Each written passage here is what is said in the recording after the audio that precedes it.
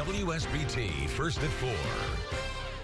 We're a little more than a week away from the opening of Costco's new store in Mishawaka, and the South Bend Tribune's Heidi Prescott got the first sneak peek inside. So, Heidi, what can you tell us about your first visit inside there? It's not every day you get this kind of behind-the-scenes look, and yesterday we saw a store that's still very much a work in progress.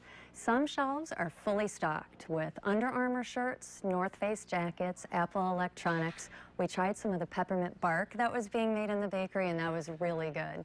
But other parts of the store still have a ways to go. The manager, in fact, was very excited during our tour to get a call that his wine shipment was on the way because that department was still bare. And there are some empty tables in the front of the store that are reserved for special opening day items.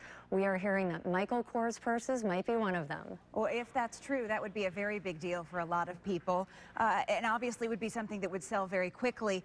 Now that you've been inside, though, what do you think sets Costco apart from some of the other big retailers in our area? You know, our store very much resembles a typical warehouse club, but this is a national retailer that has such a loyal customer base.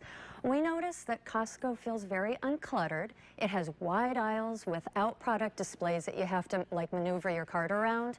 The departments are very well identified, but there's still that feeling like you're part of a treasure hunt, that you never know exactly what you're going to find around the corner. Yeah, we'll all be seeing inside very soon. Heidi, thanks very much. Costco opens next Friday, November 14th at 8 a.m., and Heidi will have more details along with photos and a video in her Sunday column at southbendtribune.com.